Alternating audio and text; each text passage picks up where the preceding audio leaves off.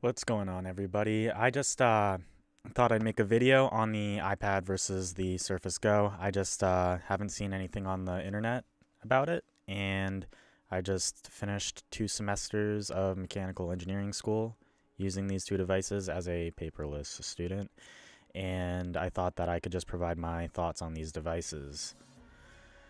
So, starting out with price, the Surface Go, I bought it at my local Microsoft store for with a student discount for about $735, including the type cover and Surface Pen.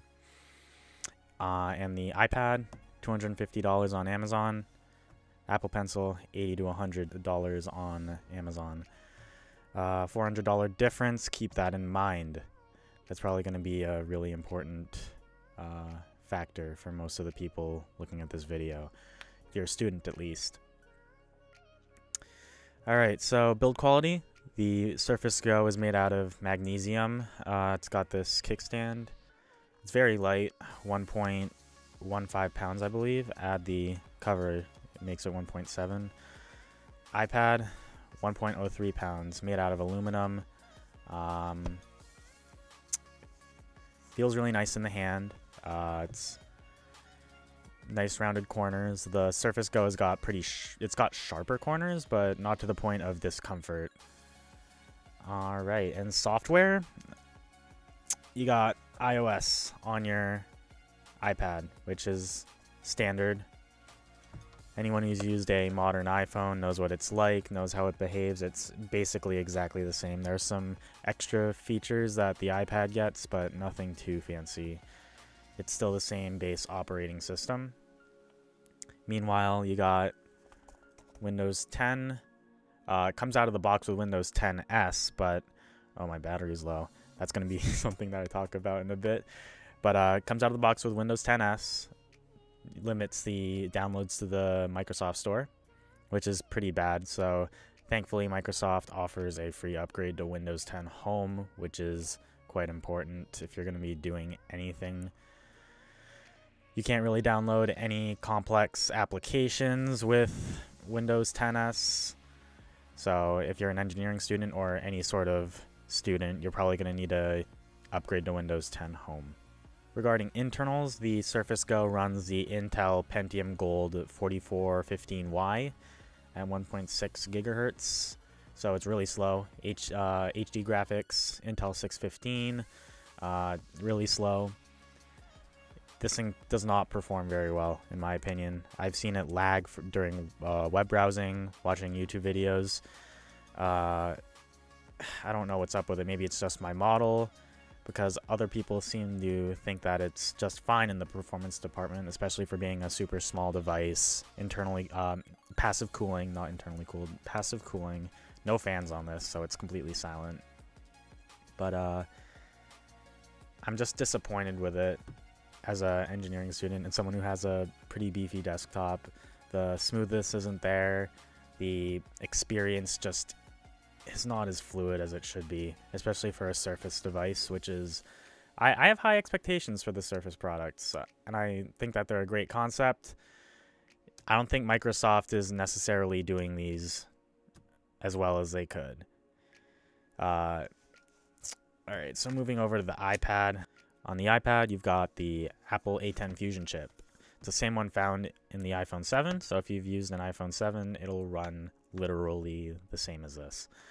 And in my experience, that has been extremely smooth, despite it only having 2 gigs of RAM. It's probably due to a lot of iOS's optimization.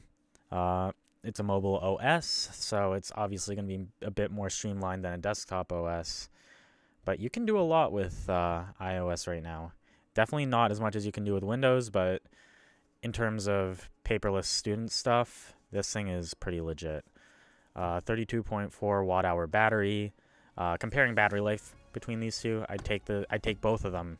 8 a.m. to 2 p.m. I started out using the Surface. I could not make it through the entire day through classes. 4 hours of actual use. It would definitely die. So I had to invest in a USB power delivery battery that could charge through the USB-C port. Meanwhile, This never dropped below 50%, which is impressive, honestly. I could probably go to the library and have this at 100%. Probably wouldn't die for the entire day if I used all the software on it that I normally use. So battery life is very impressive with the iPad. Speaking more about performance, the Surface Go, I mean, it's slow, but it runs things fine, I guess.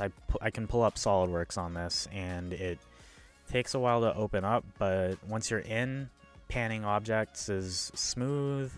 I haven't really done any simulation work on it, but it doesn't crash or anything. It's capable. It's just a bit slower than something a bit bigger than it. Alright, so the Surface Pen versus the Apple Pencil. The Surface Pen's really cool. I think it's really fun. It's got this clicky eraser top, so you can literally erase as if it were a pencil. It's also got this right click right here, so that lets you select text, or it's like a function key. Just adds to the versatility of it. It takes it attaches magnetically to the side, which is really nice, honestly, something I miss with this. It takes a single quadruple A battery. Yeah, quadruple A. That's a lot of A's.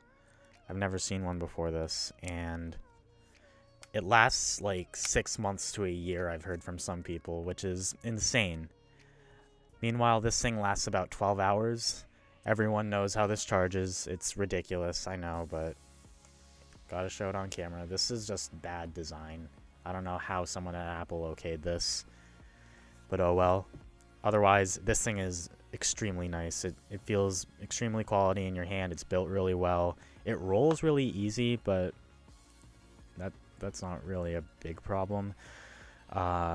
Accuracy is extremely good with this, much more so than the Surface Pen. The feeling on the glass just is better. I like how this is. It's kind of, I don't know, hard for the lack of a better term, but because that's due to the different tips on the pencils or styluses. This has a rubber tip, and it sort of gives a little bit, and it gives like the illusion of pressure, I guess. But this one just has one sort of, just a hard tip on glass, so it's, I don't know, it feels a bit smoother to me. It glides across the glass a bit easier. Moving on to note-taking, the Surface Go, I used OneNote and OneNote 2016. First of all, the fact that I have to use 2 apps is kind of ridiculous. OneNote is the better app in terms of actual writing and taking notes itself, but it lacks an export feature. So if I'm going to print something out for one of my classes, I literally have to go to a different app entirely and open up my OneNote folders and export from OneNote 2016, which is the desktop version. And that's just not as intuitive as the option on the iPad. I use Notability. It's $10 on the App Store. It has literally every feature I've ever used in OneNote in a much cleaner package and a much more functional package. Tapping to export is as easy as a share button in the top left. Hit that, go to your cloud service of choice.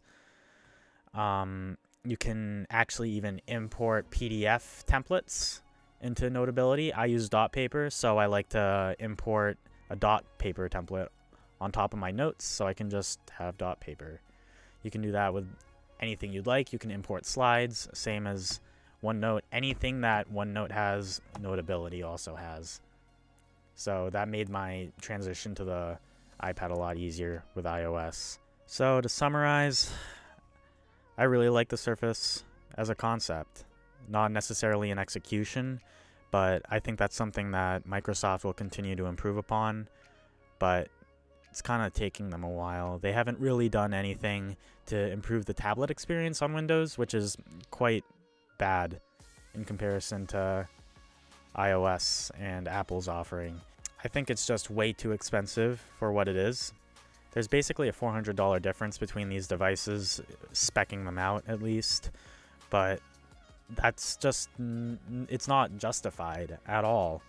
$400 just to be able to run a few more programs, absolutely not worth it, especially as someone who has a primary computer, a desktop at home. Plus, the university offers computer clusters all over campus. So it's hard for me to recommend getting the Surface Go unless you want to have a primary laptop and a secondary laptop, and you want this to be your secondary laptop that you bring everywhere with you. But why would you have two laptops? I'd honestly just get like a beefy laptop and an iPad, and that's cheaper. This thing is cheap. That's basically why I recommend this. This thing is so cheap. It's $250 plus this Apple Pencil, $100. $350 as opposed to $750. Even if you take away the keyboard, that's $130 off that price. What, $600? Yeah, $600 versus $350. That's still $250. For a lackluster software experience on here, it felt buggy, it felt slow. I can't even start to recommend this thing. I like it. I think it's great. But for what the competition is offering, it just can't hold up. So those are basically my thoughts regarding these two devices. Let me know if you guys want to see more of this kind of stuff. I like to review things. This wasn't even a review. I could do a deep dive on these if you want. If you want me to talk about the various products I own, provide my thoughts on stuff going on in the tech industry. I love doing that stuff. I like to read a lot about it. And comment what you thought about this video. Like this video if you liked it, and subscribe if you want to see more. The whole shebang. Alright, peace out, guys.